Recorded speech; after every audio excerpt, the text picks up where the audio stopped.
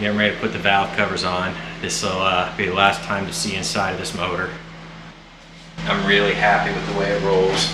Everything rolls very nice. It feels great rolling around. Nothing, there's no bind anywhere. Everything is smooth. Everything rolls nice. I got everything pre-lubed. The trunnion kit also came with a fresh set of bolts for the rockers, which is nice. I went changing all the bolts underneath on the rods and stuff like that, and measuring the length of all my main bolts because the motor had a bunch of miles on it. So it was really nice that the trunnions came with fresh rocker arm bolts. So there's a lot of new hardware inside of this motor to go along with all the new cam bearings and the new rods and mains.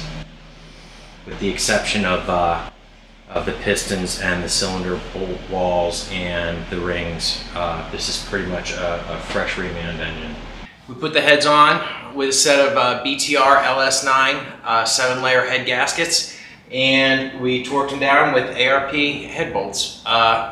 We like ARP head bolts because the torque on ARP head bolts is a foot-pound. It's 25, then 50, then 80 versus degrees. You can always go back and recheck foot-pounds. Once the bolt is torqued to a degree, you got no way to go back and double-check that. And for that reason alone, we love the ARP hardware. The 7-layer LS9 style head gaskets offer an extra layer of protection against head gasket failure. They're more forgiving to the cylinder head starting to lift a little bit. And normally we'll use those whenever we have a boosted application, but I felt it was very appropriate to use them here because we're increasing the compression. We're trying to chase the LS7's 11-to-1 compression, and we brought our compression up to I believe we're at 10.8 to 1 with the head shaved 30 thou. And the motor's all back together. From this moment forward, the L9H engine identifies as a LS7, and it's got the long snout crankshaft from the rare LS3. It's got ATI super damper underdrive pulley for LS7. It's got the LS7 oil pan, and it even has an LS7 camshaft in it. It's all cleaned up, it's ready to go in. We're going to use these awesome aluminum plates from CBM Motorsports to reuse the LS7 intake manifold on the LS3 style engine.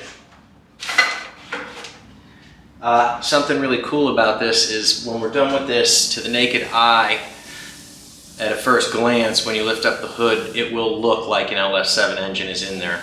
Is in the engine bay. If you look at the head castings, you'll understand real quick it's not LS7, right? The head castings are 823, and the 823 casting numbers are, they're not just used for L9H or L92, they're also used for LS3.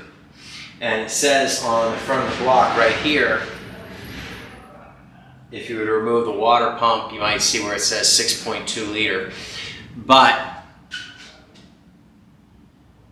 nobody would guess that this was a truck block, right?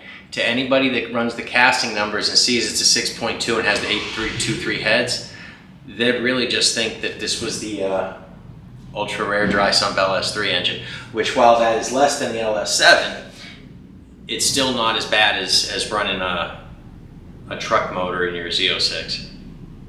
I'm anxious to get it back together and see what kind of numbers it makes, but because all the bearings are new, the camshaft bearings are new, the rods and mains are new, the crank is brand new, even though the cylinder walls and bores aren't, I might wait 500 or 1,000 miles and get it through an oil change real quick and let it break into itself a little bit before I go start beating it on the dyno and seeing what it can do.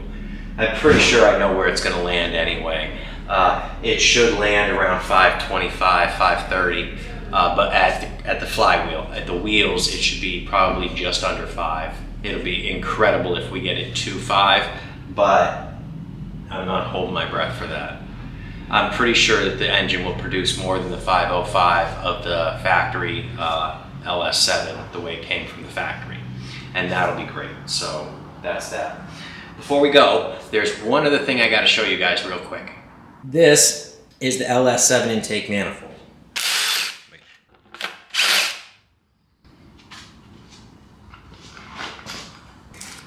Anytime that we have a catastrophic engine failure, it really matters that we take apart the intake, or that we take the throttle body off, we strip the intake, and we clean it really good and proper.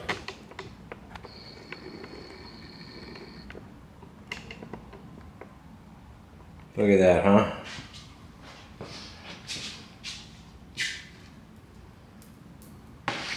That's going to be all caught up in the runners, and if we just put that back on the motor, it would destroy a fresh motor.